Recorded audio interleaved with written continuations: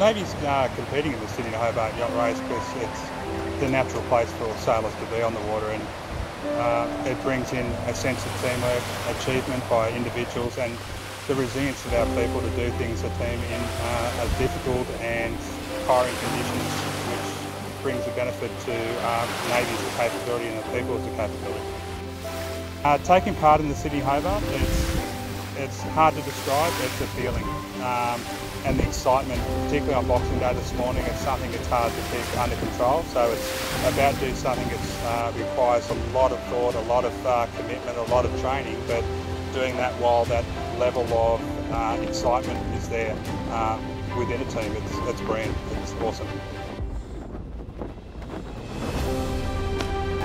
So personally, my drive to get into sailing was just experiencing that freedom out in the water. I experienced it a little bit as a maritime warfare officer on a warship at sea, but to have that privilege being able to go out on a yacht, there's no engines, you're one of the elements, something that's truly different from what we experience every day.